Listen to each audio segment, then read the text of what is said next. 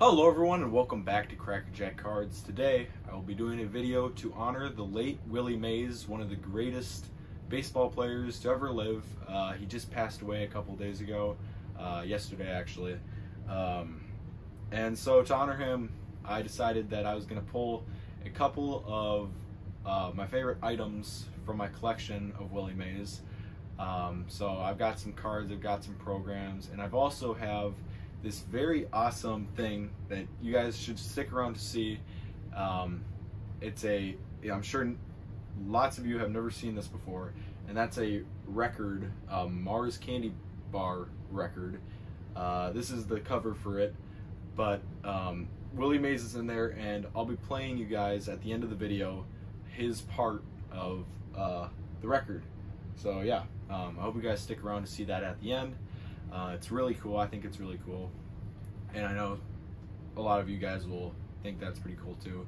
But anyway, let's get into this video. I have just a couple items to show you guys. Anyway, I hope you guys enjoy the video. Alright everybody, so I'm going to start off with, I only pulled 4 Willie Mays cards that I found. And starting off, we have a 1970 Topps Willie Mays, and this card was actually from my dad's collection from when he was a kid. So a very cool card. My first Willie Mays card I've ever had, actually. And yeah, pretty nice, except for a little, it's like cut in the corner a little bit, but still very awesome card. The next card I pulled is this 1962 Home Run Leaders. Willie Mays down in that left corner, also featuring Orlando Cepeda and Frank Robinson. This is a really nice card. This is also, I think this might have been the second Willie Mays card I ever had. This next card is another card of not just Willie Mays, and that is one of my favorite cards in my collection, and that is the Superstars card from 1968. And this card includes Harmon Killebrew, Willie Mays, and Mickey Mantle. Really cool card. Of course, many of you know I absolutely love Harmon Killebrew. He's my favorite player as a Twins fan. Yeah, really nice looking card. And the last card that I pulled out for you guys is this 1961 Willie Mays, graded a 4 in SGC. I'm actually thinking about cracking this just so I can put it in one of my binders, because I don't really like my cards graded very much, because I like to have them all organized and binders and everything. But yeah, this is a 1961 Topps Willie Mays.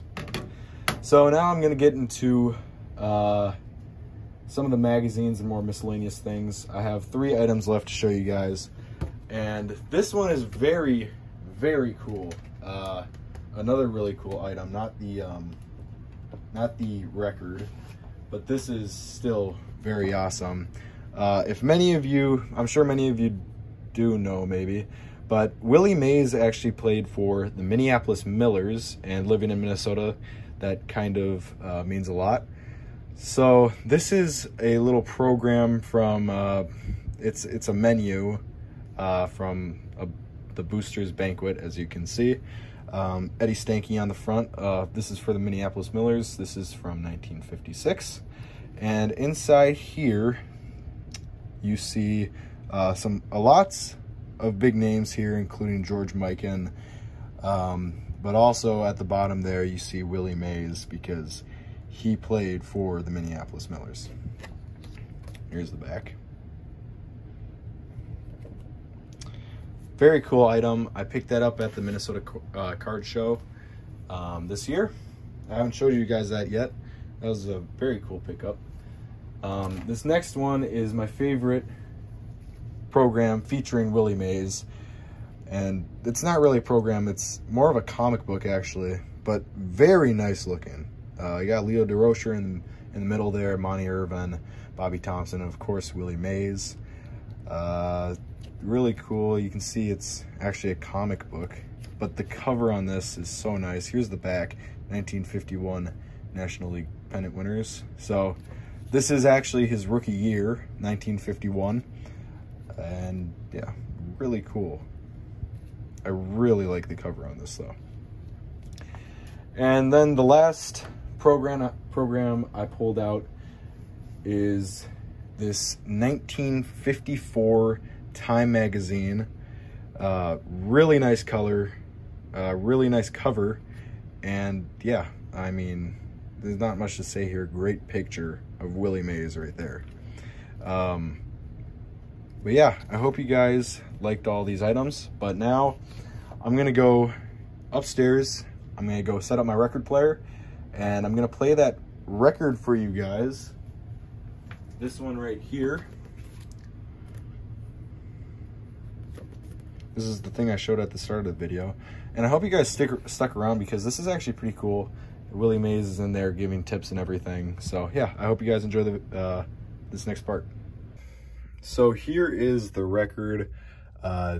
There's 4 players on here. I'm just gonna play the Willie Mays part. As you can see, Mars candy bars. And I'm just gonna be playing the Willie Mays part for you guys. I hope you guys like it. After it's done playing, I'll probably end the video. But yeah, I hope you guys enjoyed the video, and I hope you guys enjoy the voice of Willie Mays. Willie Mays talking to us here, one of the greatest outfielders in the game of baseball. Willie's going to tell you boys just how to play that outfield. Willie, what is your advice to these youngsters? Well, I would advise them, first of all, Lou, is not to try to copy a Major League ball player, because a lot of times I did it myself. When I first started playing ball, I used to try to copy DiMaggio and the way he feels, and I found out that it was a little difficult for me to do things like that. I would advise them that if they could go out there and catch the ball the best way they know how to do it. And I feel that a lot of times it would be better for them as they grow up, because, you know, kids, when they're young, they have a tendency to do things like another guy do it. I don't advise that. And what do you say in advice to getting under a fly ball? Do you get directly under the ball when it comes down? Well, I try to do that, Lou. I try to camp on a ball and try to wait for the ball to come down. But the most important thing in that is to make sure that you are facing the infield, and make sure that you're in position to throw the ball whenever you catch a fly ball. Do you anticipate that every ball is going to be hit to you in the outfield? I do. That's the only way to play outfield, because then you will be alert. And then at other times the ball may not be hit to you, but you always be alert to go to either side, right or left side. And when you start after a ball, to the left or to the right, Willie, do you cross over and do you keep your head directly on the ball at all times, your eyes? Well, a lot of times I think that is the correct way. When the ball is hit, always try to keep your eye on the ball, because a lot of times, say for instance, if the wind is blowing a little hard, you may have a tendency to blow the ball over your head. Then if you take your eye off the ball, well, you probably won't see the ball. I would suggest at all times keep your eye on the ball. And what about starting out? Are you over with your hands on your knees, ready to start as soon as the ball leaves the bat, or do you use a stand-up position? I think the stand-up position is a bad position for an outfielder, because actually you don't get what you call a quick getaway when you're doing things like that. I think that the down position is a better position, because then you can go either way without any trouble at all. Mm-hmm. And you watch that ball as soon as it is released from the pitcher's hands? Very much so.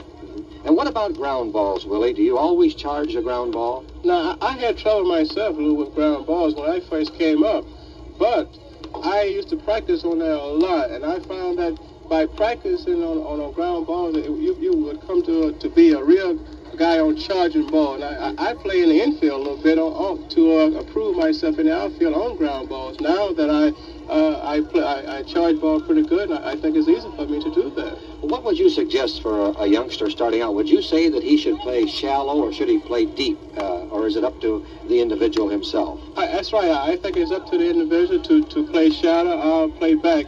If he can go back, if he's the type of guy who can go back, I think he should play shallow. Now, a lot of times you see outfielders can only go one way, and that's in. I would advise him to play back, because then his best way is going to come in. And what type of throw, Willie? Overhand or sidearm, or do you get rid of the ball as quick as possible? Now, it's a lot of different ways that an outfielder throws the ball. Now, a lot of guys throw the ball sidearm, which I think sails a little bit. But my way of throwing, and I think is correct, is directly overhand, and the ball doesn't do anything but go straight. Well, boys, take that advice, and you may be another Willie Mays. Thank you very much. Thank you, Lou. Baseball Tips from the Stars by Mars Candy.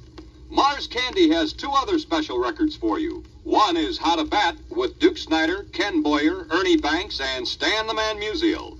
The other is How to Pitch with Joey J., Johnny Padres, Don Drysdale, and Warren Spahn. Have you heard them? They're sure to help you. So long for now. Good luck and good fielding.